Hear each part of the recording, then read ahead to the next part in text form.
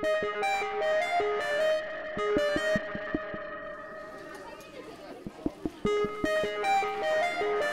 name is Kim Tobias Cohn, and today we're here for the Royal Aeronautical Society's Cool Aeronautics event, where we have got 100 school kids around from the Bristol area and surrounding to come into the aerospace activities with us.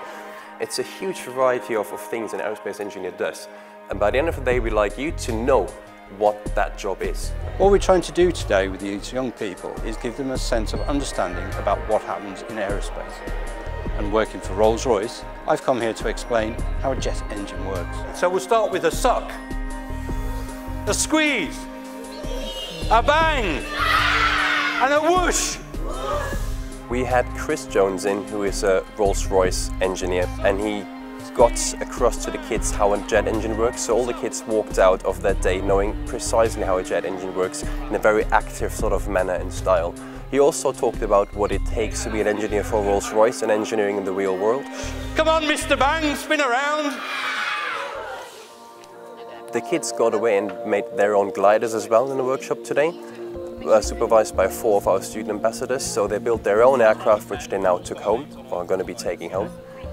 In this workshop, we focused on a key area of actually being passionate and waiting as well. So they would need to wait for some glue to dry and be very, very precise on manners and skills and specific procedures which it takes to be an engineer as well. Next workshop we're offering today is building your own tower, and with this workshop we're specifically focusing on that an engineer doesn't have all the materials, all the money and all the resources he's got to do a job. So they're giving a specific amount of work materials, and we told them to get away and do the most out of that given material they possibly could. Also today, we're going to have 4 different stall activities there for the kids. That includes our UWE Society, which means they're building unmanned aerial vehicles, so RC planes and drones, which fulfill specific missions. Very, very uplifting thing at the minute in the media and in engineering in general. We've got our Space Society, who build rockets, so the kids will learn about rocket engines and how rockets work and talk to real engineers.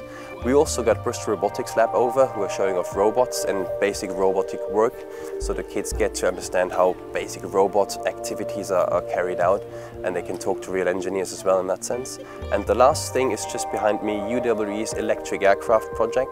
So we had one MSc student in who talked the kids through what work was done, is going to be done to convert a plane from a normal plane into an electric plane, and that will tie in with one of our key speeches about green aviation and future aviation.